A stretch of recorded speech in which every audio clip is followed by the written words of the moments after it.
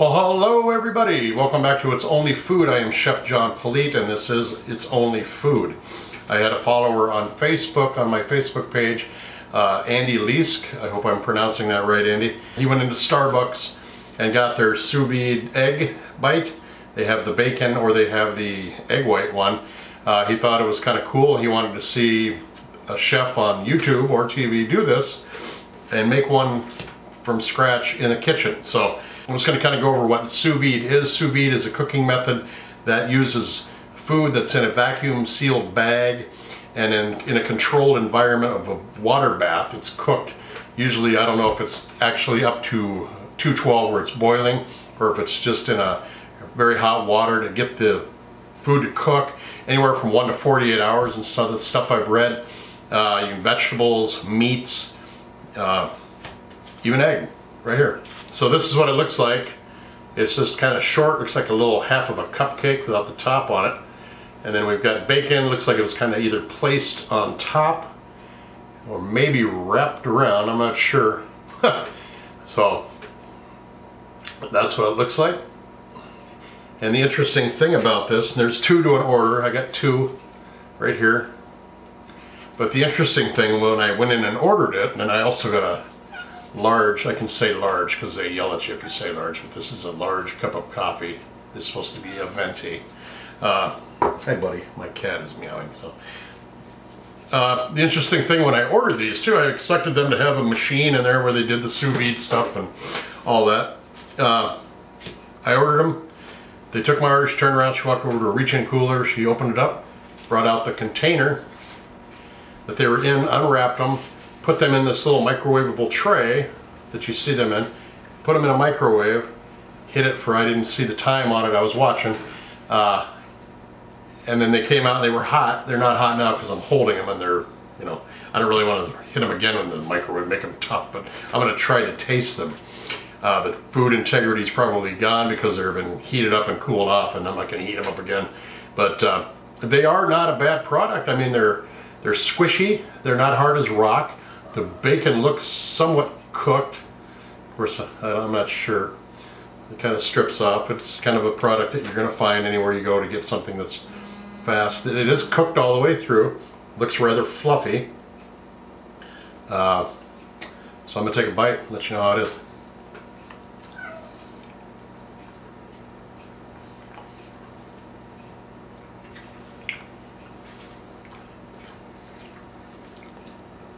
First thing that hits me is it tastes like a custard. That's not a bad thing. It does have flavor, but it also has that kind of a flavor that you're going to find when you get something fast and convenient. It doesn't have that taste that, I don't know how to explain it.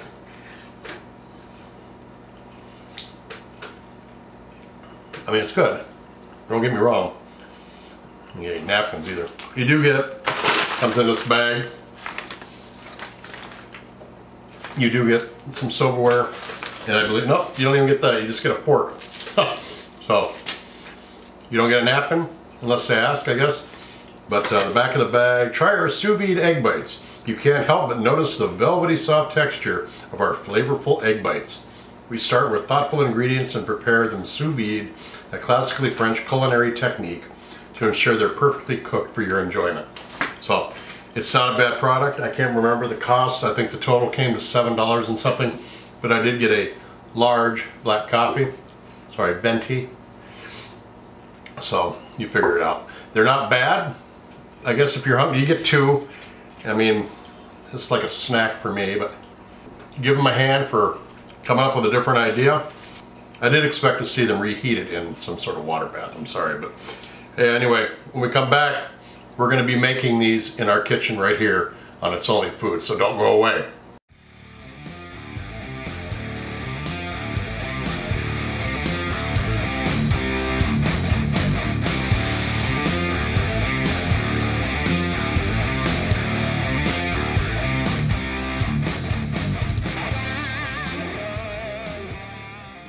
We're going to hit the kitchen and we're going to get started on these sous vide eggs, but just a reminder that this is a request from a friend on Facebook named Andy Leisk. He went into a Starbucks and got these. He was impressed with them and thought they were really, really good, but he wants to know how to make them at home so he's not spending the big bucks like he did at Starbucks. So I'm basically going to show you how to make these. I'm not going to do the bacon and Gruyere or the egg white and red pepper. I'm just going to show you how to basically sous vide an egg, and then you can add whatever ingredients you like to it. Alright, so basically we're not going to just learn how to do the sous vide eggs. We're going to learn a bit about history of sous vide. We're going to learn a little egg safety, different methods of sous vide. There's not just the one way with a sealed plastic bag. And we're not doing that. We're going to be doing it in a pot of water in mason jars and cook them that way. Hopefully I can get the egg out and present it, because I haven't been able to figure out how they do that. Nothing I've looked at in the way of recipes told you how to do that. So we're going to go on this adventure together. Proper temperatures for eggs, how to serve eggs when they're fresh off the grill, the temperature they should be, and also using eggs or egg product in something that's going to be hot held. Alright, we're going to head into the kitchen, show you our equipment and our ingredients, and then we're going to start doing this. Alright, well here's what we're going to use. I've got my bean pot that my wife bought me from Sears, not JCPenney's, for those of you that corrected me, because it is a Sears product, thank you. After we get the dog hair out of it, and I'm going to fill it with water with these in it. That'll have the egg in it when we cook it. I'm going to fill it up so I know where the water should be. Then I'm going to take these out. We're going to get the water to a certain temperature, and we'll talk about that in a bit. I'm just doing this because I want to have the thermometer in the water to know that I'm maintaining a certain heat in that pot that the eggs need to cook in. We got our eggs, are going to go right into these mason jars, the mixture that we're doing. And it's going to take about an hour, it said, but we're going to find out about that. I'm just going to do a simple, quick egg. I'm not going to make the bacon and Gruyere or the egg white with the red peppers. We're just going to make with eggs, cottage cheese. This is a secret ingredient. This is what makes them fluffy. And then I'm just going to add some of this for color and some texture and flavor. And then I'll mix them in that bowl there. I'm also going to need salt and pepper, but that'll come later. Alright, let's get started on this experiment. I'd also like to point out that I personally have never ever had anything that was sous vide. Never had it before. We're going to try it, never cooked it before. So we're going to get through this together. Hopefully I don't screw it up. So, alright, we're going to start. Alright, I'm going to turn the burner on our pot of water that we're going to be putting the mason jars in. I have filled it with water with the mason jars in it, so I know the right amount of water, so when I put the mason jars in, I don't actually, you know, like sitting in a bathtub, the water is going to go up. I didn't want to do that, so I did the mason jars first just to see that I'd have the right level. I am worried about this in the way of keeping a temperature, because if this takes an hour, the temperature is supposed to be at 147, they said. I'm worried about the water dissipating out of here as it's cooking. How do I add water back in? Alright, like I said, I am just going to show you the simple, quick recipe of how to do this. I'm not going to be adding any, you know, fancy stuff like bacon or cheese or peppers or onions or tomatoes or anything like that. We're just going to do a simple, quick recipe. Start with a dozen eggs. It says for half a cup of cottage cheese. Did not specify curd size. So there's a half a cup right there. Half a cup of milk or cream. Don't have any cream.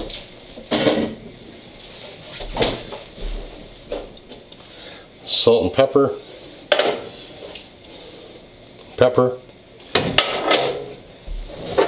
And I'm just going to add a little savory just because it's for a little color and just a little more flavor in the egg, so it's not completely boring when I go to taste test it. We're just going to stir these up. Alright, our water temperature is at 192 and climbing. It's going to get to boiling, which is 212, I know. So I'm going to turn this down and try to get it to 147 to get it to that temperature to hold. So I'm going to turn this down. Well, so far so good. I have transferred the egg mixture into this pouring vessel because it'll be a lot easier to pour into the mason jars when we get ready to put them in the water. All right, we're reading at 181 right now. I've turned it down as far as it can go. The recipe we're going off of right now says to use water at 172. It says set your sous vide machine to 172. I haven't found anything else in here. Chef Steps, which is a good source for different information for chefs, says to sous vide eggs at temperature of 147. So I'm going to do it right between the two, and we'll see how that works. Okay, now I'm going to try to lightly grease the inside of these sous vide vessels that we have here. You know what? I think I'm just going to melt this butter in the microwave, and I think it'll be a lot easier to get in there. So I'm going to put a couple of them in the microwave with the butter, and then we can just shake it up, and that should do the trick, huh? Worked like a charm.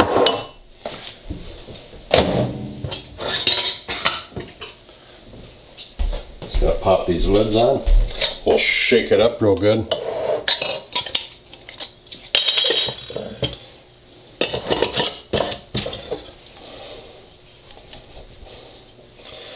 The butter's all over. Shook it up. That butter is all over the inside of that. That should keep the egg from sticking to the inside there. But just to be safe, because I don't want to have to redo this whole sous vide adventure again because I did it wrong, I am going to spray the inside with a little Pam too.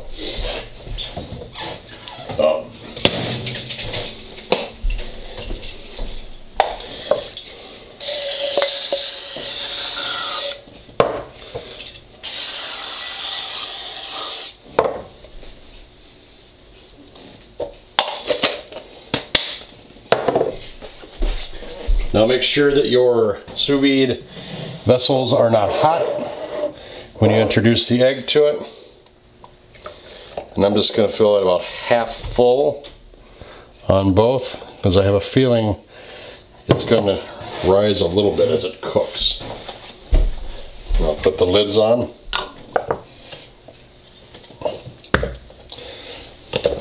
And if you do add ingredients like bacon, cheese, any kind of vegetable, what have you, tomatoes, what I've read is to put everything on the bottom first, then pour your egg in. Don't know why, did not explain, but that's what they recommend that you do. Well, I can't get the water below 170 in the pot that I've got here. With the lowest setting I've got on the flame is down as far as it'll go without flickering out. And I can't get the water below 170. So we're going to go at 170 just to see. We're going to talk about egg safety a little bit later. But I've got the eggs in the jar, and we're just going to put them right on into the water.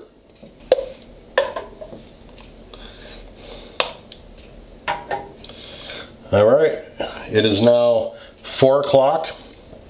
I'm going to set the buzzer for 20 minutes. And we're going to go in 20-minute intervals to check this. And we want to have an internal temperature of at least 155 degrees. Well, I'm going to read this off because I'm not an actor. I'm actually a chef, so I don't memorize lines. So I'm going to read this stuff because I don't want to make any mistakes, and I want you, the viewer, to get as much information as you can. Sous vide is a French term for under vacuum, literally means under vacuum. It's a method of cooking in which food is sealed in a vacuum-sealed plastic pouch, then placed in a warm water bath or a temperature-controlled steam environment for longer than normal cooking times, usually 1 to 7 hours, up to 48 hours in some instances. And an accurately regulated temperature much lower than normally used for cooking, typically around 55 to 60 degrees Celsius, 131 to 140 Fahrenheit, for meats and higher for vegetables.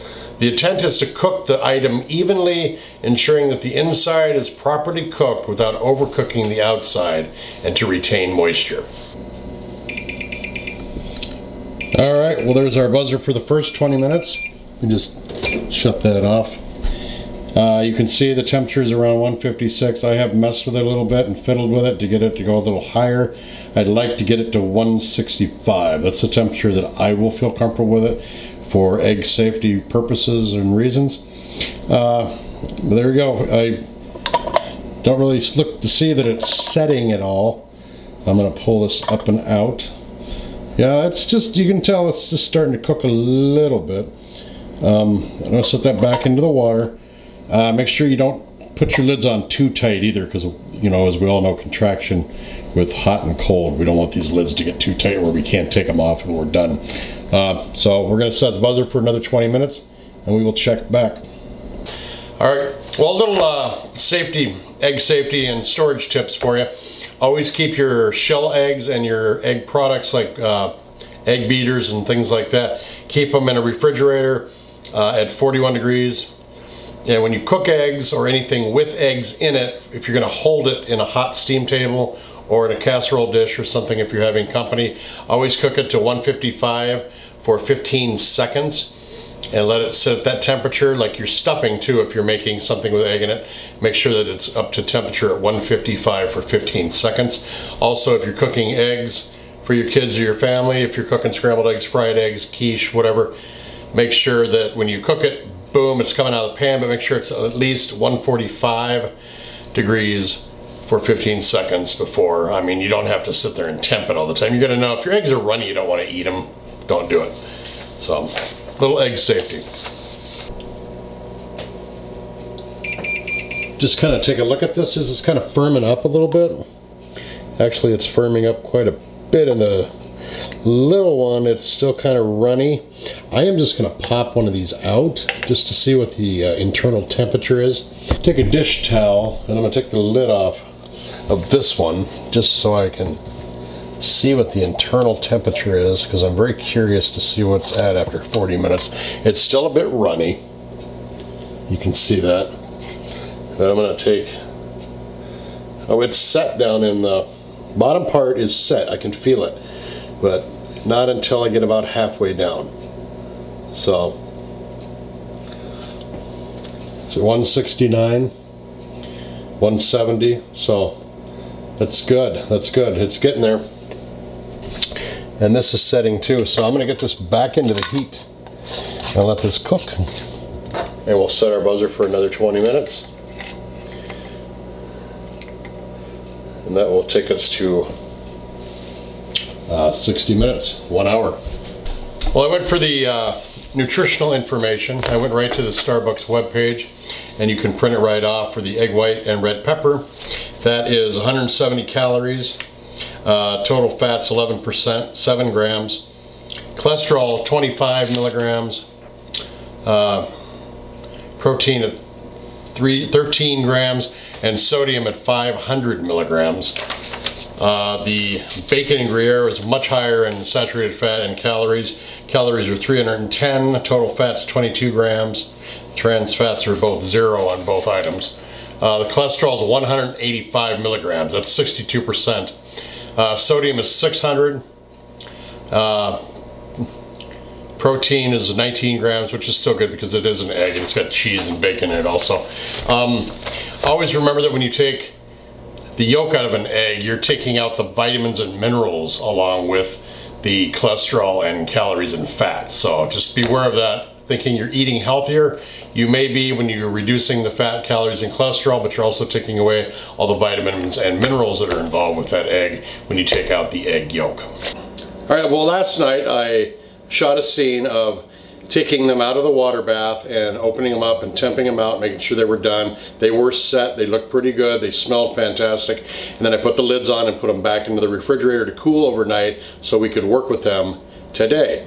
The only problem is that scene did not have sound because I forgot to turn the microphone on. So I'm going to show you a picture here. This is what they look like in the refrigerator. They are ready to go. They are nice and firm. I am going to take a spatula and try to work it out. I noticed with the big mason jar that the only thing I noticed was the mouth comes up like this. So what's in there is too fat to get out the mouth. So the baby I should write this down. So the little grape jelly jar that's in there is perfect because it's exactly the same cylindrical size all the way up from the bottom to the top. There's no closing of the top, so it's too small. We'll show you that in just a minute. But right, I just wanted to explain to you about the scene where there was no sound because I screwed up. Okie doke, here is our mason jars. With the egg last night, I kind of played with it a little bit to see how it was going to be when we came to work with it. Like I said, you can see where it narrows down here to the opening of the jar. And we got a little bit of a problem with it coming out. This, however, does not have an opening where it will do that. I'm just going to take a knife and I'm just going to go around like this. Oh, there it is. There is the egg bite. As you can see, it's cooked all the way through. It holds pretty good. It is fluffy. I can feel it. That cottage cheese, I think, is what brought out that fluffiness in it. So we're going to cut this. I'm going to go about the same size that they did for Starbucks. Now it's one jar, there's 3 right there. As you can see, it's pretty good. It's got some heft to it. That's actually pretty heavy for that little bit. But that's what it looks like. There's air pockets in there. You can see where the air and it boiled almost, and it shot through the egg as it cooked. So a little bit of white. It's the cottage cheese. So actually we're going to plate these up, make them look good, and then we're going to come back. All right, well, here's our finished product. Our Sous Vide eggs, all plated up and ready to go. I'm going to take some more pictures of this for my social media, and we'll put a couple different angles up there for you to look at and enjoy with some pretty nice music. And then we'll come back, we will talk about what we've learned.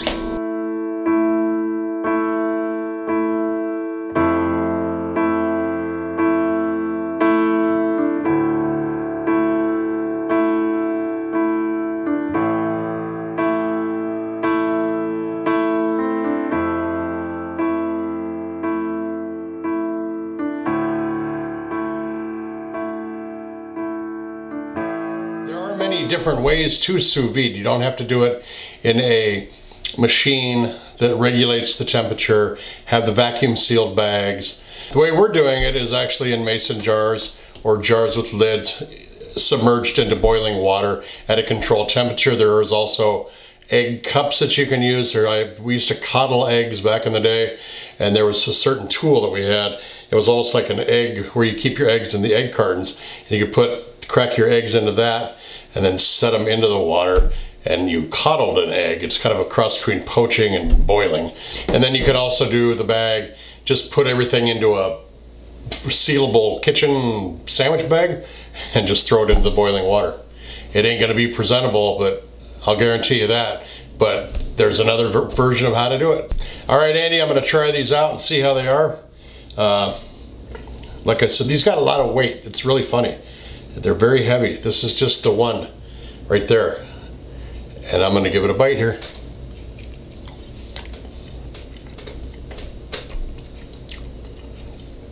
Remember, all we did was eggs. We did not do anything with bacon or cheese or any kind of filling. It's just egg, cream, and cottage cheese. And I put some savory and salt and pepper in there too. But these are very good. I did not heat these up either. So I know some of you think that's kind of weird, but I didn't heat them up at all. This has got some texture. This has got some heft to it. It's got creaminess to it. It's very, very good. This would be really good with some Gruyere and bacon in it. I know it would be, but this is not bad. And what we saw in the refrigerator with just 2 mason jars or 2 jelly jars, you can get quite a bit. So if you do, and I still got a half of a container left of the egg mixture that we did, so I could do another batch of these, and you get about 3 days, 4 days worth of breakfasts out of these. So that'll save you some money. So let's review what we've learned. We learned a little bit about what sous viding is, the history of sous vide, the nutritional information of all this. Remember, if you take the yolk out of the egg, you're also taking out the cholesterol, the calories and the fat, but you're also taking out the vitamins and the minerals. Just remember that if you're watching what you eat and you're paying attention to your nutrition. It's important to get the calories and the cholesterol out, but and these are high in sodium too, by the way, at Starbucks. Don't send the Starbucks goons after me for saying that. It is up on their webpage. And we also learned a little bit about egg safety. So, what I have learned from this, from cooking this, excuse me, there are different ways to do sous vide. I did not know that. Temperature consistency, regulate your temperature as best that you can throughout the whole cooking process. The vessel size, make sure if you're doing these eggs, especially, that your vessel that you're cooking them in, I used that mason jar, narrows up at the neck and where the opening is. Very hard to get that egg out. I used the jelly jar too. The jelly jar was perfect because it popped right out, slid right out, not a problem. Cylindrical, right out. Grease your inside of your vessel very, very well too. Andy, I hope this helped you out. I know I sure learned a lot about it. It brought me out of my comfort zone, both in the kitchen and in the filming part of this. So I learned a lot. I hope everybody that watches this learned a lot.